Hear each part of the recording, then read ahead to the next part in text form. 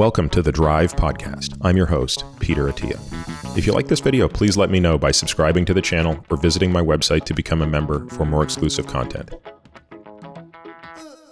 So Marty, we wouldn't be probably even having this discussion if it weren't for a case that has gained a lot of notoriety / awareness over the past year and certainly in the past couple of months since the verdict on this trial. But let's assume that a lot of people aren't familiar with this case from Vanderbilt. Can you walk us through in detail the timeline of events?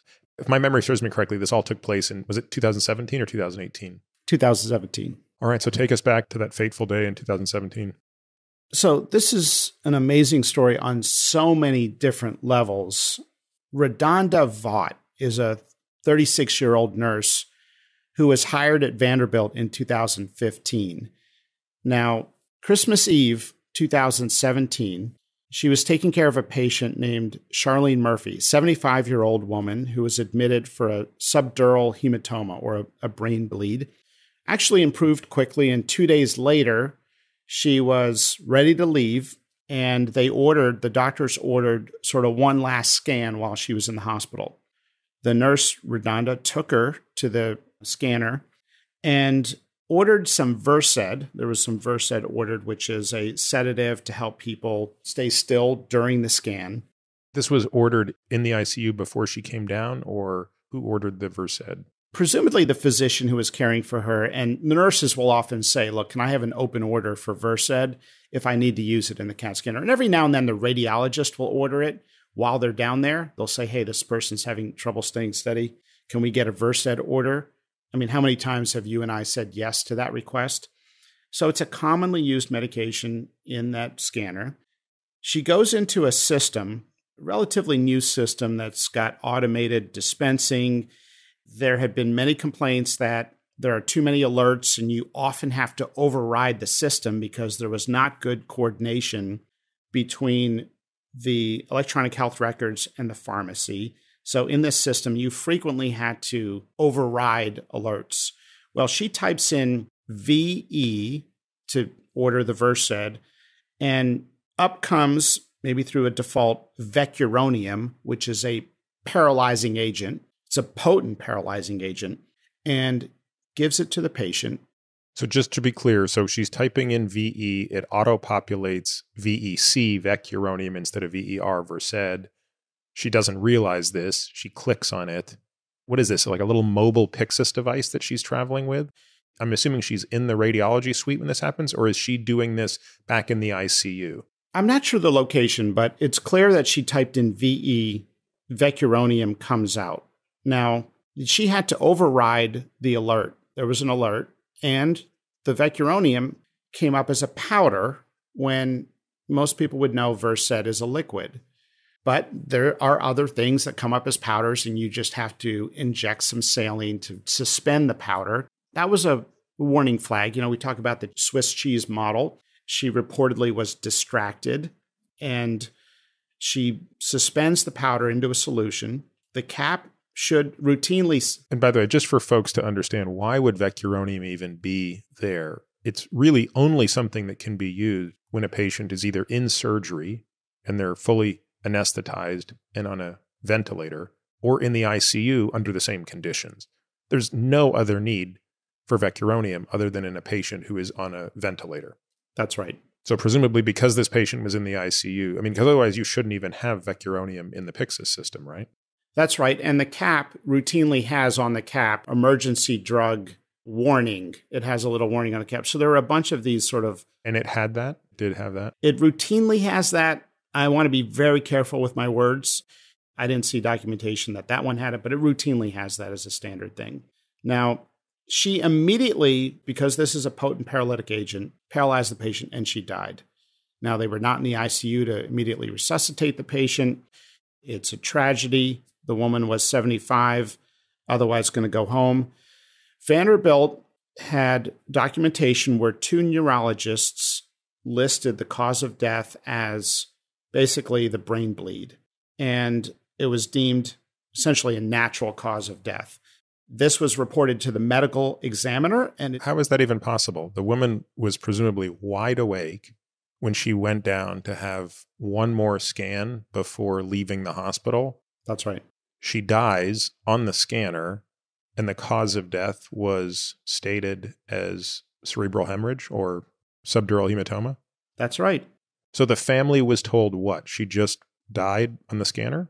The family has been gagged and basically is not speaking about the case, although one family member told the media that they want to see the maximum penalty to her, and the grandson said that the woman who died would have forgiven the nurse. Now, the nurse immediately feels horrible, says exactly what she did, recognized her mistake. As the patient was deteriorating, felt this, I may have caused this, and admitted, reported this whole thing, was 100% honest. I mean, in an incredible way, has even said subsequently that her life will never be the same, that she feels that a piece of her has died. I think we've all been a part of medical mistakes where we still think about that. The medical examiner does not investigate the case because the report is a brain bleed. So in other words, the death certificate, which is usually filled out at that moment. Let's walk people through how this works, Marty, because again, you and I take this for granted because we've done it 1,000 times. I don't think people understand how this works. So this woman stops breathing in the MRI scanner, or I assume it was an MRI, not a CT, if they were trying to paralyze her or trying to sedate her, but whatever it was. So they declare her dead there, or maybe they would take her up to the ICU and try to resuscitate her further. But certainly within minutes, she's going to be declared dead. Do we know if they intubated her and kept her alive for a little while longer until they declared her brain dead? I don't know the timing of the death, but they attempted a full resuscitation, right? You would, as soon as you recognize this, anybody who's recognized to be unresponsive like this and desaturating would immediately be resuscitated. The point is, at some point when they cease to resuscitate her and or when they declare end of life, usually a resident fills out a death certificate at that point. Now, I don't know how many of those things I've filled out in my life, but it's a very painful process. Nobody wants to do it. No. Nobody wants to be the one to have to sign the death certificate and fill it out. And you have to be very careful in what you write on it because it wants a primary cause of death, a secondary cause of death, and you have to write on the right line. And it has to be, I remember it has to be, I don't know, maybe this is done electronically now, but certainly at the time, I remember having to redo many of these things. They'd get sent back to me for months and months and months until I got it just right. But somebody had to write on that death certificate subdural hematoma as the proximate cause of death. Well, two Vanderbilt neurologists issued this report, and this came up later. The medical examiner down the road, 2 years later, changes the cause of death to accidental. They get tipped off. By whom? By a report that comes out. So it'll be clear here as I progress. Basically, within a month, Vanderbilt, this is per investigative reporting by the Tennessean, quote unquote, the Tennessean reports that Vanderbilt takes several actions to obscure the fatal error from the public. Okay, it was not reported to state or federal officials. That's required by law. You've got to report it to the state and you've got to report it to CMS, Center for Medicare and Medicaid Services. Was not done. Report any death or any death that is deemed accidental? Any what we call sentinel event, which is clearly a preventable adverse event related death. It will be referred to as a sentinel event. They've got to be reported. Not reported to the Joint Commission. You could argue that's an accrediting body. It's private. You can break their rules. It's not a violation of the law. But Vanderbilt basically takes these actions to hide or obscure the error, according to the Tennessean, from their investigation. They fire the nurse, and Vanderbilt... This is 2 years after. No, this is a month after. Oh, a month after. Okay. Vanderbilt immediately negotiates an out-of-court settlement with the family, gags the family from saying anything about it. Everybody is gagged in the family except for the grandson, who was legally not included in the gagging. He ends up speaking up later. The hospital, when they're asked subsequently about the case, say, oh, we can't discuss it because of this legal settlement that we have. By the way, they don't say anything publicly. Fast forward a couple months. So just to make sure I understand, we're a month after this woman dies. The death certificate and the neurologists all agree she died of subdural hematoma, but clearly the family has been told the truth, which is why they're receiving a large settlement and asked to sign a gag order, and the nurse is being fired. That's right. The nurse RaDonda Vaught gets a job at another hospital as a bed coordinator, which all hospitals have bed coordinators. It's a hospital called Centennial in Nashville. And then you go all the way to the fall in October. Remember, this happened Christmas Eve, so you're almost a year out. An anonymous person reports to the state and CMS that there was an unreported medical error. Okay, they basically got tipped off by some whistleblower who's anonymous. Then the Tennessee Health Department, which is tipped off, formally states that they're deciding not to pursue any action on this tip-off. The agency actually said in a letter that the event did not constitute a violation, and therefore they're not going to do anything. Now, just as an interesting side note, many of these state medical boards are basically sleepy organizations. If you know the story of Dr. Death. Tell the story. Neurosurgeon in Texas, multiple horrific catastrophic outcomes, all believed to be sentinel events, catastrophic, avoidable medical mistakes, negligence, and people dying in his practice over many years, documented by Laurel Beal in this famous podcast. Maybe at one point it was the most popular single podcast in the entire world of podcasting, titled Dr. Death. And basically everyone knew of this doctor's problems. The residency program knew, but they just graduated him to sort of get rid of him. He had problems at numerous hospitals. Nobody would say anything. And this kind of speaks to this problem of the old culture of patient safety. Finally, there's something so egregious that happens that he gets arrested and goes to jail. Now, the state medical board didn't want to touch it for the longest time. So that's typical of state medical boards. They generally don't want to touch anything. Now, ironically, you can be Dr. Death and kill people and they don't touch it. But if you prescribe ivermectin, all of heaven and earth is coming down on you. Now, I don't believe ivermectin has any activity against COVID. I should just state that. But it has no downside, and I don't recommend it. I'm not. But I mean, right now, they're going after people who prescribe ivermectin with warnings, and they want your hide if you prescribe ivermectin. Just an irony.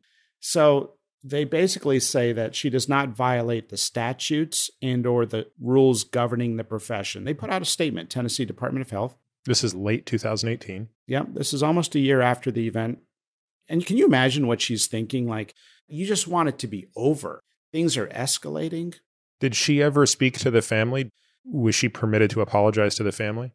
She was under orders by Vanderbilt never to speak to the family, but she had said through the media several times that she takes full responsibility. She even said in her trial that she was 100% at fault. I mean, she was, I think, beating herself up over something that was probably a combination of her mistake and a system. But I'll leave my commentary out of this. So CMS starts investigating. Medicare, when they take this seriously, this whistleblower complaint, they do a surprise investigation at Vanderbilt. End of October, early November, they spend about a week investigating Vanderbilt. They are pissed. Vanderbilt clearly did not report this, clearly a violation. And they get so serious about this, they basically conclude that the medical error was not reported in violation of their rules, and they threaten all Medicare payments to the institutions, to Vanderbilt. They are serious. And that's when this becomes public, about a year after the event, because Vanderbilt would not discuss it, but a journalist was able to get a hold of this report from Medicare because it's a public document, it's public agency. Did they have to request a FOIA, or did they just get it on their own? That was not through a FOIA, that was public information, but no names were in there. So RaDonda Vaught is still basically not a name in the United States at this point. Now, CMS told Vanderbilt, if you cannot show that you have taken system-wide actions to prevent this in the future, we are going to suspend all Medicare payments to Vanderbilt University Medical Center. If you talk about a threat, it's maybe the biggest threat in healthcare in the modern era. Vanderbilt gives CMS a so-called plan of correction. You know, here's what we're doing. We're taking this seriously. And they don't release that to the public. A journalist then got that plan of correction through a FOIA request, Freedom of Information Act request. Tried to get it from Vanderbilt directly, but they were denied. Then on February 19th, the name RaDonda Vaught became public information when she was arrested for reckless homicide and impairment abusing an adult. Now, that's when people found out about what happened. Just to make sure I understand that, she was arrested. She was arrested. Tell me how that happened. So a DA saw the case and said, we're going to press charges? That's right. The district attorney in Davidson County basically said, we're going to go after her.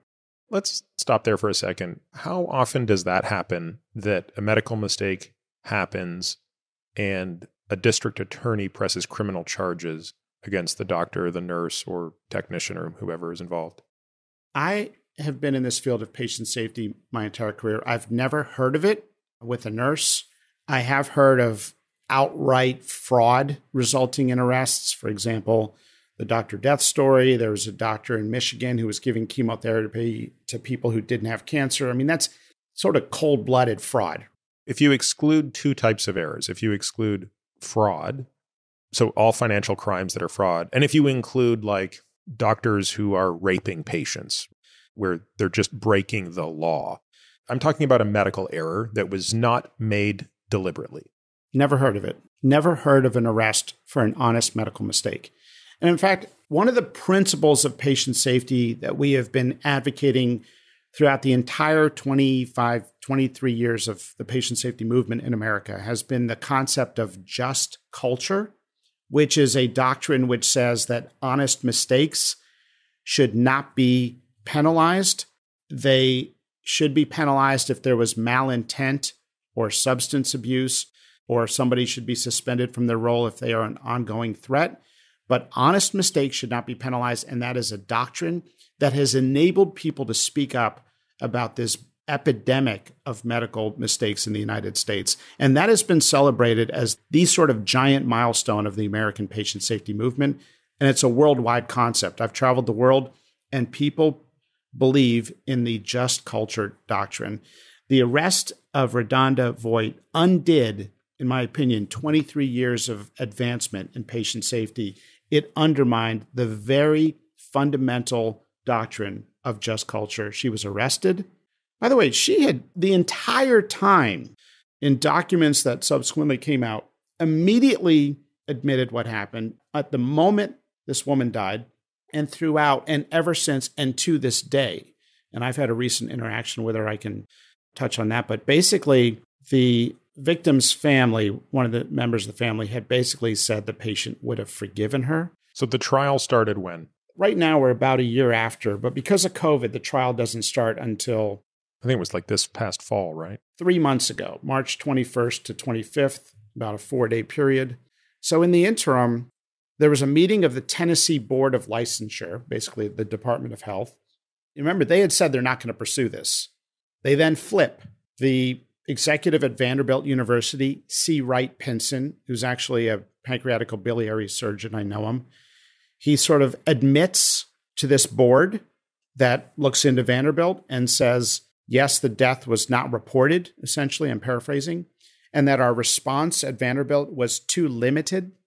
Now, at this point, RaDonda Vaught is getting a lot of national attention, and she's got big legal bills, and she goes on a GoFundMe campaign, raises over $100,000, and basically says in the GoFundMe campaign that, look, she made a mistake and she needs legal costs. I mean, this woman could not have been more honest about what happened.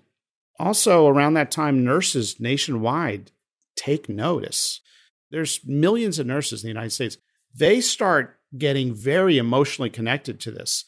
They start showing up at some of these hearings in front of the Department of Health, and they say, I am RaDonda. That becomes a slogan that nurses around the country take on. They put it on social media.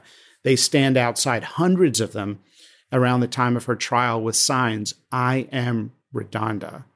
Basically saying what you and I were saying. It's every doctor, every nurse I talked to. I was talking with Zubin Dabani. Same reaction. I see exactly what may have happened. Gosh, that could have been me. You look at the study from Mayo Clinic. 10.5% of people admit to a major medical mistake in the last 3 months. People connect with RaDonda Vaught. Several dozen people are out at every appearance. She makes her court plea in February of 2019, just about a year after the incident, a year and a month. She pleads not guilty.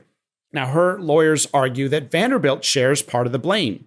Now, several months later, the Tennessee Department of Health, which said they're not going to pursue action against her, they flip. They reverse their position and they go after her. And they use the argument that they must immediately investigate what they describe as a threat to the public. Her lawyer, knowing that they're going to go to trial for the criminal case for murder or homicide, he asks the judge to postpone the Tennessee Department of Health hearing because he sees... Wait, I'm sorry, Marty. I just missed something. I don't think I was paying attention. This was homicide, not manslaughter? Homicide. This is homicide. Reckless homicide and abuse. Now, she has 2 hearings and for 2 legal proceedings ahead of her about a year after the incident, a year and a half out. She's got the Tennessee Health Board and she's got the criminal case to go. So her lawyer says, look, Tennessee Health Board, they're acting like a bunch of clowns. I'm paraphrasing. They said they're not going to take any action. And then over a year later, they suddenly reverse their position. What's going on? So he makes this argument. And the Tennessee Department of Health says, very fishy, they say, no, we must do this immediately. We cannot postpone it till after the criminal trial because she may pose an quote unquote urgent threat to the public. You can't believe what you're hearing here. The administrative judge, Elizabeth Cameron, decides not to delay her Department of Health hearing, and it goes ahead of her criminal hearing. And she ends up going in front of this board. At the same time, Vanderbilt is just hanging out, arguing they can't say anything about the case. This Tennessee investigation says that they've obscured the circumstances of her death. And this grandson is so frustrated, he makes a statement around then that says that Vanderbilt is engaged. Now, remember, he's not under the gag order. He says, quote unquote, that there's a cover-up that screams. There's a cover-up that screams. COVID comes, hits this country. If you haven't remembered, that's a coronavirus that resulted in 2 pandemics, a tragic pandemic which killed about 1 million Americans, and then a subsequent pandemic that followed called a pandemic of lunacy. But in July, finally, they get their trial. The first one is the Department of Health. She says at the Department of Health hearing, this is completely my fault. Her license is revoked, even though the board says things that we would sympathize with. They say, the vice chair of the board says, we all make mistakes. And there have been many mistakes and failures in this case, suggesting basically that Vanderbilt has part of the blame. But they say our role is just to evaluate the role of the nurse here, and they revoke her license. Kind of ridiculous what their statements are. Then 3 months ago, it goes to the criminal trial, and the Davidson County DA, Glenn Funk, has his 3 assistant DAs go to the mat in court, and they aggressively and viciously went after her. These 3 assistant DAs, Debbie Household, Chad Jackson, and Brittany Flatt, recently became assistant DAs. It's kind of a new job for them. And they go viciously after her and argue that there was negligent homicide. Now, she does everything she can to try to defend herself. Now, what's their argument? Their argument is this was such an egregious error. I guess I'm just trying to understand how this is homicide. Maybe I just don't understand the law well enough. But if you kill somebody while you're driving, let's assume you're not under the influence of alcohol or anything like that, and you're not driving recklessly. You're driving safely and you kill a cyclist. I'm not aware of a driver in that situation having...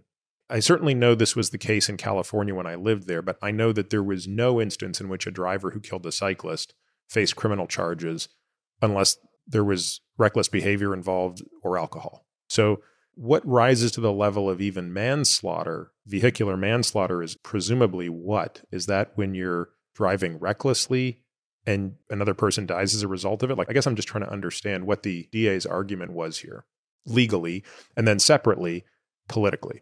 I don't know if you can speak to either of those, of course. These are broader questions. Those are the same questions I had. I'll tell you what I know, and that is that She was charged with, quote unquote, negligent homicide and abuse of an impaired adult and found guilty of both of those charges. Now, in the arguments that they made, they had cited 10 mistakes that she had made. And it was kind of the Swiss cheese model that we had talked about with patient safety. This is the perfect storm, if you will. She was distracted. She overrode the warning alert, even though nurses at that hospital say that they do that every day. Nurses said every day they override alerts, that it was a powder and not a liquid, that the cap should have said it was a paralyzing agent. There's so many things that they point to that you can frame somebody, you can make somebody look like they are doing something that is, can you imagine if they had the insights that we have at our M&M conference? It would just look really bad on the outside. They did everything they could to paint. These are aggressive young lawyers. Now, Glenn Funk, who's the DA, who was getting a lot of attention around this time because this is his office that is bringing the charges against a Vanderbilt nurse for a medical mistake that was an honest mistake that she admitted to immediately. He had two other VAs who were running against him condemn this, saying, this is a farce. What's going on? Something is fishy here. There are rumors, conspiracy theories in Nashville that maybe there was some entity behind this oddly aggressive action against this nurse, a competing health system, Vanderbilt University itself, to bring attention away from its error in not reporting and other errors related to this case. I don't know. I have no opinion on any of those, but those are definitely circulating ideas, because to have a DA so aggressively go after a nurse for an honest mistake with such a significant charge, it is odd. It is odd. Now, she was found guilty and sentenced very recently. And in the sentencing, she was convicted of homicide. That's right. Found guilty, negligent homicide. And in the sentencing, what was the possible range of sentences she could receive? I know what the sentence was, and we'll talk about that. But coming out of the trial, what was the potential? The judge had considered 3 years of jail time, but of course the judge could have said whatever the judge wanted to say. They could have said 20 years or a lifetime. Negligent homicide is not something where I think there's a ceiling on how many years you can give somebody. Did legal experts have a point of view on what was expected? I've not heard any experts comment on what was expected. I think at every stage in this entire case, people expected the thing to end. The DA would say, she's been through the ringer now. We're going to basically slap her on the wrist and do a settlement or something like that. Never happened. And so as this grows, nurses around the country are finding they connect with her. A bunch of letters that came out just after the sentencing. After the sentencing or after the conviction? After the sentencing. Okay, let's tell people what the sentence was. So the judge was merciful to give her 3 years of probation, and so there'll be no jail time for her. But she's a convicted felon for the rest of her life. Well, not for the rest of her life, because she got something called judicial diversion, which means that they can expunge her criminal record if she serves the probationary period on good behavior. So, an act of mercy from God there. And God, I'm not referring to the judge, I'm referring to, So the prosecution, I'm sure, was very upset with that sentence. It sort of undermined a lot of their efforts. Yep. Here is what one Vanderbilt physician, these letters of support started coming out into the public. Here's what a Vanderbilt physician wrote. And I think this Vanderbilt physician speaks for many of us. He said, "We cared," referring to the nurse that he worked with, RaDonda Vaught. "We cared for so many patients together. What was notable, what was the consistent high level of attention I saw her to provide to so many of our patients and their families when we worked together. She was very conscientious and aptly cared for many complex patients." All these letters of support of people she worked with at Vanderbilt come out. Lots of Vanderbilt physicians pissed off at what's happening. They're not happy that their impeccable medical care is getting characterized nationally by the actions of their administration. Here's what the DA's office did in response to these letters that were released. They released this letter. "I am sickened by those who rallied around her as a hero. I thought she was a horrible anomaly, but now I think there are hundreds of thousands of nurses who must also be dangerous practitioners since they defended the indefensible so readily. That was Lisa Bergelko. She is an assistant professor at Newman University. She wrote that letter in support of the DA's prosecution, and the DA put that letter out in the public domain almost as a... And who is this professor? She's a professor of what? She's a professor of nursing. I see. She's a nurse herself. So this is the saga that we live with now. And in my opinion, we have had decades of progress in patient safety, about 23 healthy years of significant improvements in the culture of safety, in the way we approach safety, undone with a single group of assistant young district attorneys that decide to go after one individual at the exclusion of doing anything about a hospital that, unlike the nurse, did not admit to anything initially and broke the law.